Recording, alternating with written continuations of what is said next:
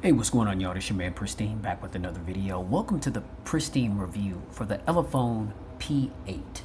Now, I've had just a little bit of time with this device. I was selected in a program by J Will. If you guys, I'm sure you guys know who he is. If you don't, definitely want to check out his channel. Big shout out to J Will. There's a program that he started about a week and a half. Maybe close to 2 weeks ago, wanting to help gain recognition for YouTubers that have under 10,000 subscribers. And I just recently, a day or two ago, hit the 2,000 subscriber mark. So much love to all of my subscribers. I appreciate all of you that have been rocking with me. Now I've had a little bit of dialogue between J Will and I from the time that I started this channel on up to this point, which was about 1 year and 5 months ago. And I reached out and I told him that I thought the program was an excellent idea, and fortunately he chose me to be the first YouTuber who had under 10,000 subs to send this device. And so I appreciate the opportunity again. It's an opportunity to gain some recognition for a lot of the YouTubers out there that are really passionate about this thing, that have under 10,000 subscribers. And so I appreciate J Will's, support. He's doing big things in the YouTube community, and I look forward to being where he is, possibly someday. Again, big shout out to J Will for providing me with this review unit here. This is the Pristine review for the Elephone P8. Now, first off, I want to talk just really quickly. You guys already know I go down the spec sheet, and there's a specific list in which I like to cover in my review, and I'll try to keep this thing short and sweet. Now, first off, price and specs. Now, you can get this device at the $199 price point. You can get it from GearBest. Links are in the description, for all the reviews that I've done on this phone, including this one. So if this phone is definitely something that you're interested in, then you can head on over to GearBest or AliExpress.com. I'll leave a link in the description for that as well. And you can pick that up. Now, I think on AliExpress, it's just a tad, maybe $20 or $30 more, because this is a 4 gig variant. There's also a 6 gigabyte variant. Okay.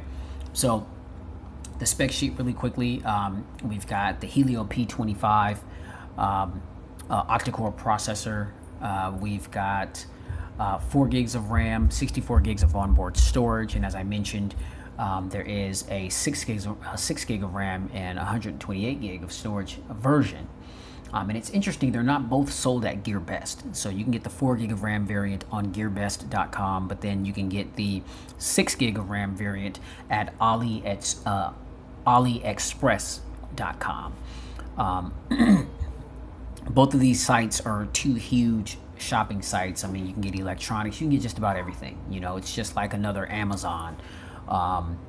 You order a lot of products in all kind of different categories, and have them delivered. There's a lot of crazy deals and things out there, so definitely check out those sites, man. You guys may be able to pick up some really good stuff for some really good prices.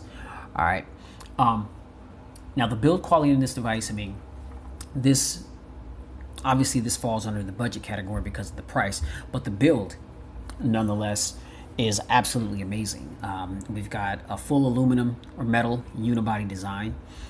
This feels nice and sturdy. Premium materials for sure. It's got that matte black finish. It feels really good in the hand. If you take a look at it from the back, you can see how it's somewhat of a curve in the back, and then it rounds out about the sides on over to the front, where you've got that 2.5D curved glass. And so it feels really good in the hand. I like the fact that the edges, they're not sharp like a Sony device, although I am a fan of Sony devices. They're not like a sharp on the edge. They're rounded a little bit, so that when you're holding the device for extensive periods of time, then it's just not going to gouge into the palm of your hand and create an uncomfortable print right here. Okay, so now keep in mind, I mean, the fact that this phone is a metal unibody, it's got a little bit of heft to it. This is a 5.5-inch display, full HD panel, and again, I mean, it's it's just about as heavy as any other device, I guess. That's had a unibody, a full metal unibody display and build. It actually is very reminiscent to me of the Huawei Mate 9. And those of you that have handled that device, I mean, this is what this phone puts me in the mind of. Obviously, the Mate 9 being a much more premium device than this device here. But it's also in a different price bracket as well. I mean, that's a flagship. But I mean, what I'm saying is the way this device feels, it's flagship territory with the overall build quality and the materials that was used to put this thing together. I mean, so definitely very good build quality here. I'm all about respecting the tech. I mean, so if you do decide to go this route, I would always recommend a case, screen protector. It doesn't really matter how good the build is. You want to protect your investment, so whether you paid $100, $200, or $1,000 for your device, it's something that, you're going to get intimate with it. You know what I mean? It's going to be very interpersonal. You're going to have a lot of your personal information in it, pictures, photos, if it's got NFC, debit card information, passport, all that kind of thing. So, you want to make sure that you're protecting your investment. Okay. Now, moving along to the performance. Now, it's interesting because, this gave me an opportunity to learn a little something. And, I love to take in information. Now, most of the devices that I've rocked with, they've all had Snapdragon processors. I think maybe with the exception of one or two. Not really, well, I don't want to say I'm not too familiar with the Helio, processors. I don't have much familiarity with the MediaTek processors just because most of the devices, they've all had Snapdragon processors. But it's not to say that if it's got a MediaTek chip in it, that it's a bad device. And I think some people, they've got a little bit of a misconception about MediaTek. A lot of times they're compared to Snapdragon. And so people feel as though, oh, well, if it's not a Snapdragon processor, then you can't really expect to have good performance. And I don't really find that to be true. I mean, if you get online, I mean, just go to Google and type up, MediaTek processors versus Snapdragon processors, and it'll give you a very itemized, detailed description of the differences. And a lot of the differences, some of them are really clear, others are not, you know what I mean? But from a performance standpoint, and the MediaTek Helio P25 is actually one of MediaTek's newer processors. And so I'd say that this processor is like right on par with the Snapdragon 625, Snapdragon 630, or the 626, right around that. And you already know, I mean, those give outstanding performance, outstanding battery life. And I feel like the MediaTek P25 here is really no different. Now, unfortunately for me, because of where I'm at, I live in Seattle, Washington. This is a Chinese international device, and I don't believe that it supports the bands that I need to. Oh, well, now I'm picking up a signal. Let's see. Okay, so actually, it takes a little bit for it to pop up, but you can see where my network is. There's an E right there, which stands for Edge, and basically it's like a faster version of 2G network. So basically, Edge is just like it's like 2.5G. You know what I mean? It's just like a quick step above 2G, and so that's really the only type of data that I can pick up with this particular device. And so obviously this device doesn't support the bands, that I need for T-Mobile. It's GSM unlocked. And so, using the device is kind of spotty, but obviously, if I've got Wi-Fi, then that's not a problem. I'm connected to my Wi-Fi 5 gigahertz band network. And, with that, everything just works nice and fine. I mean, you can see I'll go into my Bible app right here. We'll get that to sync up really quickly, and go ahead and read that verse of the day. Get that up in you. Okay, and let's see. Go to Google. Oops, my bad. And you can see just scrolling up and down on Google is a breeze. We'll go into Spotify. Okay, there's Spotify there, SoundCloud, okay, App Store. As I mentioned, the App Store is present, and it just pops right on up. And occasionally, I mean, you do experience a little bit of a stutter, a little bit of a lag here if you're doing multiple things at once, depending on what you're doing. for some of the more power hungry applications that you may run, I mean, you can definitely expect, a bit of a stutter, especially, if you're not connected to Wi-Fi and you're just running on that edge connected network, then you're definitely gonna notice slower speeds than what you may typically have in the area in which you are. So that's why it's important to, if you decide to go with this phone, you definitely want to check the compatible bands to see if it's compatible with the networks in which you live. All right. But aside from that, I mean, performance has been fine. I mean, it's been, it performs exactly as it should, considering the networks in which it's able to pick up. Okay. Now the cameras. I am completely impressed by the cameras. Now, I won't say too much about the cameras because I've done a dedicated video that is specifically talking about the camera. So there's still shots that were taken and captured. There's video footage from the front and the rear camera that was captured and taken. I do have to say we've got a 16 megapixel selfie cam on the front, and then we've got a 21 megapixel Sony IMX sensor on the back, and they are good. So go ahead and check out the camera video for this device. It's called Elephone P8 / the camera. You guys already know, man, I keep my camera videos extremely simple with these things, and check out that footage and let me know what you guys think about those. All right, now moving around to the battery life. Now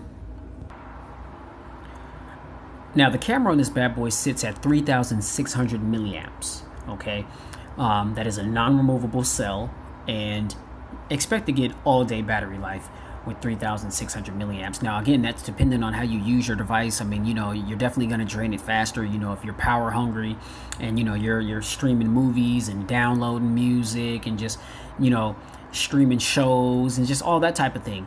But I mean, if you're just a moderate or a light user, then the battery is definitely going to last you all day with absolutely no problems whatsoever. Okay. Yeah, pardon me. So battery life, you should definitely expect to get a full day's worth of use, and that should also carry you over into the next day, depending on how you use your device. I mean, 3,600 milliamps, I like to round up. I mean, it's not quite a 4,000 milliamp hour battery, but it's kind of getting up in that particular territory. Again, this is a 5.5 inch device. You've got a full HD display here. And so there's just, there's not a lot of stuff. Well, you can definitely kill the battery. Again, it's just totally dependent on how you use your device. But like for somebody like me that is more of a light to moderate user, yeah, I mean, battery life for me is absolutely stellar on this particular device. All right. Now, additional features. I mean, this phone is different. Again, this is probably one of my first like real deal, Chinese, Asian marketed device. And I hear a lot about a lot of these devices, but I've never actually featured them on the channel. And so again, much love to my man Jay Will for sending me this review unit. But this device it's interesting because it does things a little differently. I mean, it's an Android device, but it's not your conventional Android device. And here's what I'm talking about. So like with the buttons here, we've got back, home, and recents, right? Well, it's backwards. So if you press on recents and hold, that's going to bring up Google Now. Okay. You'll notice when you tap on it, it brings you to the screen where you can adjust the wallpapers or add widgets, and you can choose which one of the pages you want to be your home page. Okay. Now, to get to your recents, you actually long press on the home button, and this is all your recents. And you can see the applications that are open. It's got good RAM management. Okay, go back into the camera there. Just take a second to reload. Now, the other thing too is when you're in an app and you hit the recents button, then it brings you to your settings in that particular app. Okay. And so, just with the button placement, things, it has the same buttons, but the function of those buttons are completely different. Okay, now when you hold down on the back button, nothing happens. And so this is just used for its conventional usage, as like we're used to on any other Android device. But the home and the recents button are where some of those differences lie.